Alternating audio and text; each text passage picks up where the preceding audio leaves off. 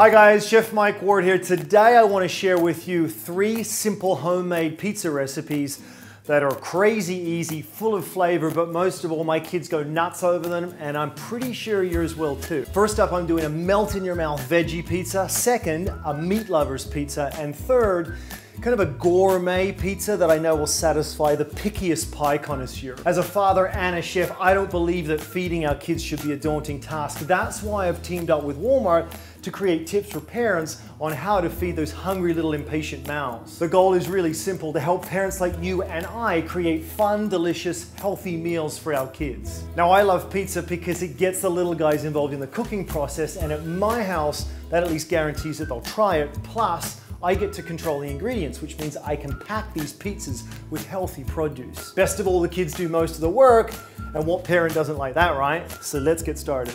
Okay, vegetarian pizza. Now I'm using a pita bread base. On this one, I'm using a white bread, but I'm also going to use whole wheat. Now, I've got a beautiful store-bought pesto here. You could use tomato sauce as a base. Then I've got some gorgeous mozzarella here.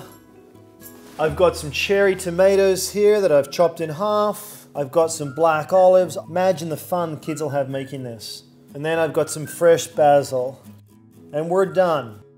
You've got to use really good ingredients. Everything I picked up here I got from Walmart. They carry Canada #1 grade fruit, vegetables, and maple leaf grain-fed chicken. Vegetarian pizza is done. Now I'm on to Mike's magical meat-loving pizza. Now I am using a whole wheat pita for this one, and my base is going to be a gorgeous store-bought barbecue sauce, smoky, sweet, and rich. I've got some chorizo sausage here. You could use pepperoni if you like. I've got some delicious smoky roasted red peppers here from the jar. You don't need to roast them yourself. Some finely chopped red onion, which is going to bring me a little bit of spice as well. I've cut that really finely so that will cook in the oven.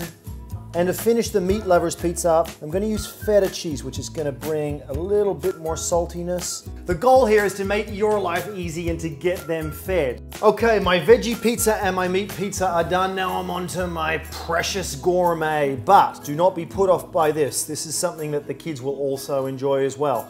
I am back to a white pita bread here. For the base of this one, I'm using a gorgeous store-bought tomato sauce. I've got some gorgeous parmesan cheese here that I've cut into very thin little slices.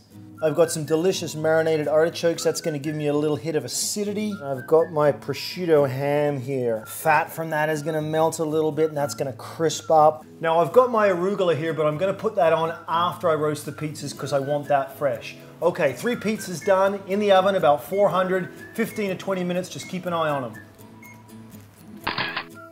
So there it is, 3 super simple pizza recipes that your kids can make with you. For more kid-friendly recipes from Walmart, check out one of the links right now on the screen and check out the Pinterest board link below in my video description. Be sure to like this video, share it, subscribe to my channel, and I post new videos all the time, so I'll see you really soon.